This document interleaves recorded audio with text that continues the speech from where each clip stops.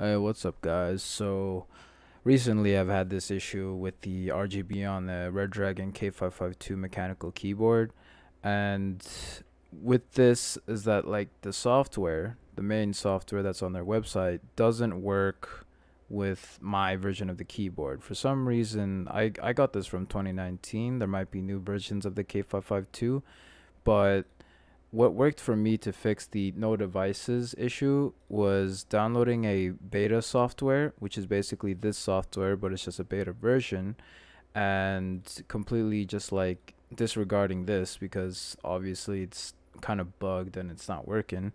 So I'll show you right now, and this will say, let me open it. Device is not detected. The key settings cannot be displayed.